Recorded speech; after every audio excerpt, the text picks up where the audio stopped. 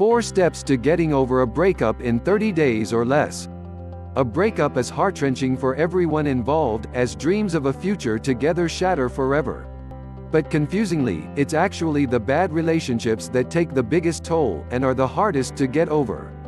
Breakup recovery and dating coach Cherlyn Chong told Insider there is a way to let go of your heartbreak, no matter how devastating, in 30 days or less. You simply have to follow 4 steps. 1. Decide you're going to get over them. While it sounds obvious, many people skip this step and go straight to deleting numbers, blocking on social media, and going no contact. But it's a really vital part of kickstarting the recovery process. Just make a decision that you're going to get over this, and you will, said Chong. That's the first thing you have to do, not just no contact. You have to determine you're going to get over him or her. Healing can happen without this decision, she said, because your mind will be all over the place, wanting your ex back one minute, and wishing they disappear the next. If you don't get into the frame of mind of moving on, you're going to go through this cycle wishing for it to go away, she said. Rather, the decision to get over an ex has to come first, and then you figure out how to get there. 2. Find some grass, and place your bare feet on it. This is a process called earthing. Some alternative medicine communities swear by it as a means to remove free radicals from the body, reducing oxidative stress and some of the symptoms people feel when they go through a stressful, traumatic time, like a breakup.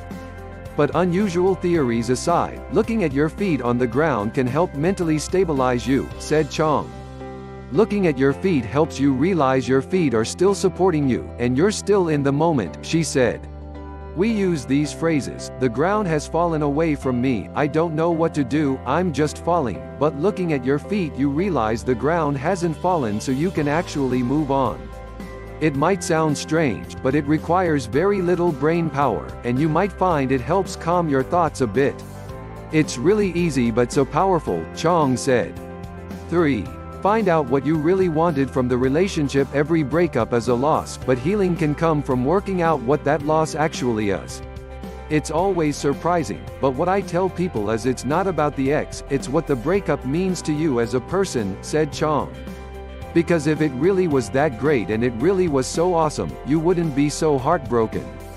Relationships tend to build on what's already there. So if you're mentally secure, it's likely only going to grow with the person you choose to be with. But if you suffer from low confidence and always assume you're going to fail, a relationship will probably only make those anxieties worse.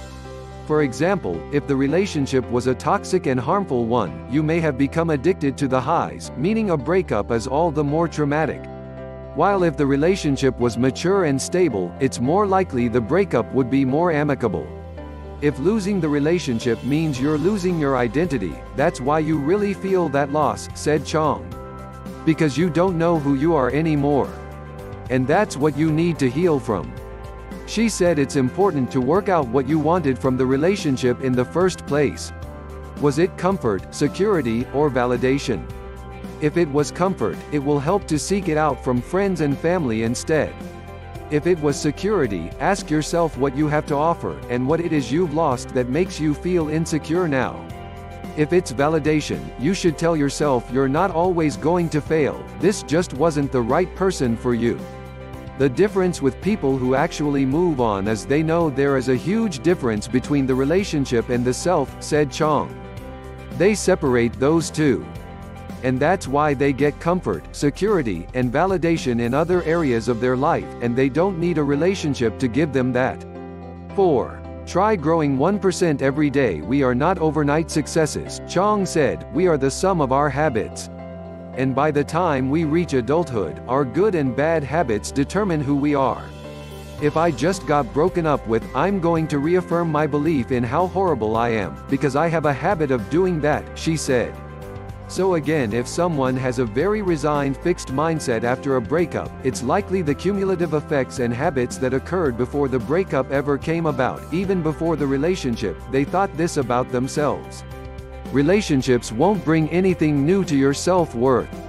They emphasize what's already there. Which is why the end of a relationship can be so triggering.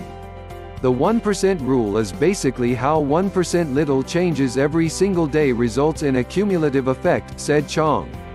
You need to go from a fixed mindset to a grow mindset. The fixed mindset is I am not lovable, the growth mindset is I have learned so much from my relationship. It doesn't have to define me.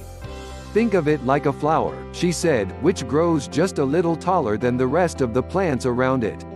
By reaching just a little higher, it has a better chance of taking in more and more sunlight, and it's a cumulative effect.